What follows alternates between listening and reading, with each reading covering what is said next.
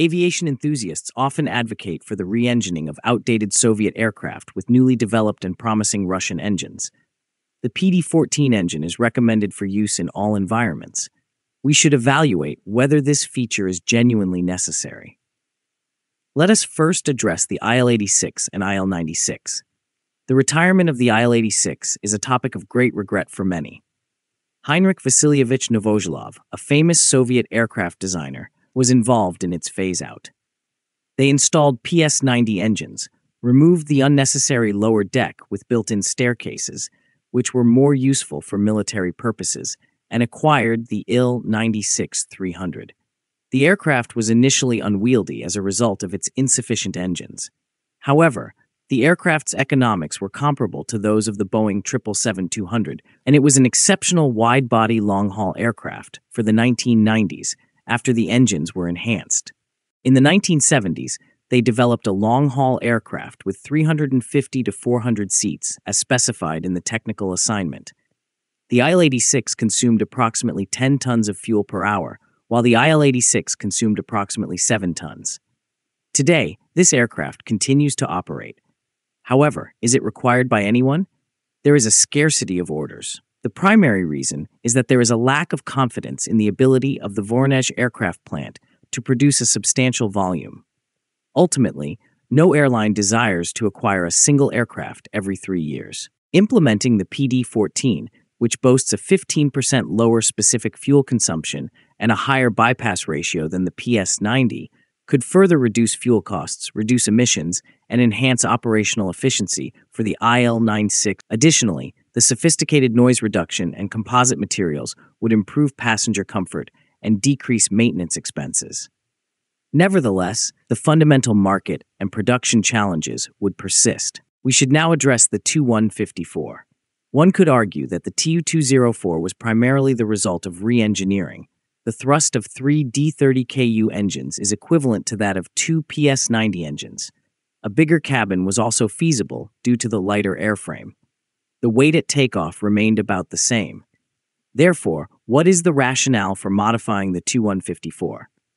The Tu-204 has a maximum seating capacity of 210 passengers, while the Tu-154M has a maximum seating capacity of 164. Consequently, the Tu-204 utilizes 3.2 tons of fuel over the same range. Theoretically, the PD-14's modern design and increased efficiency would enhance fuel efficiency and reduce pollution by equipping the Tu-154 with PD-14 engines.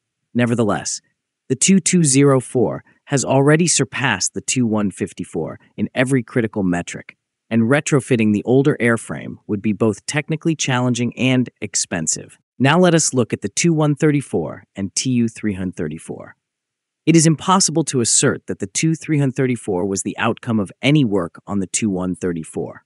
The Tu-334 is a stubby Tu-204 with only 2 units produced at the Kyiv aircraft plant, and its Ukrainian engines were assembled abroad.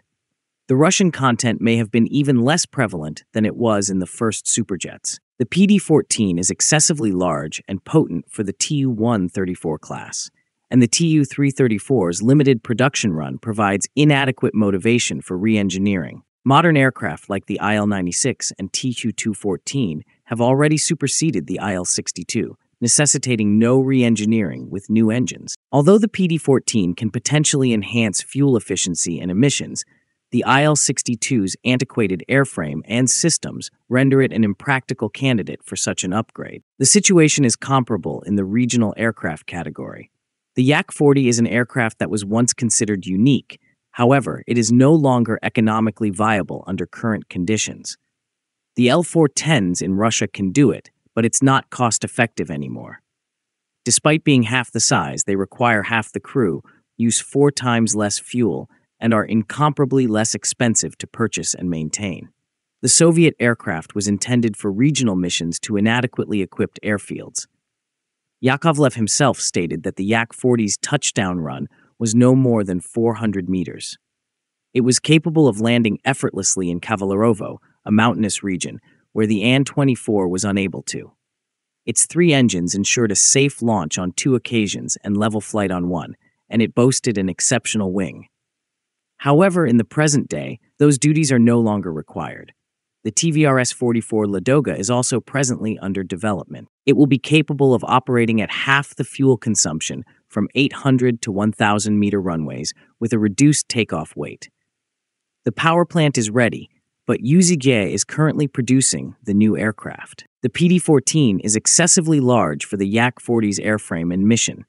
Even its smaller sibling, the PD-8, would overpower such a small aircraft. Although the PD-14 and PD-8 are a significant advancement in Russian engine technology and could theoretically be adapted for various aircraft, the truth is that the majority of old Soviet airframes are inherently outdated in terms of aerodynamics, avionics, and materials. Retrofitting them with new engines would be technically difficult, expensive, and unlikely to achieve the same level of performance, efficiency, or reliability as new generation aircraft that are specifically designed for these power plants. The more intelligent approach for Russia's aviation industry is to concentrate on the development of new designs that completely leverage the capabilities of the PD-14 and PD-8 families, rather than attempting to modernize historical artifacts. Now, do you think Russia should re-engine old Soviet planes? Let us know in the comments.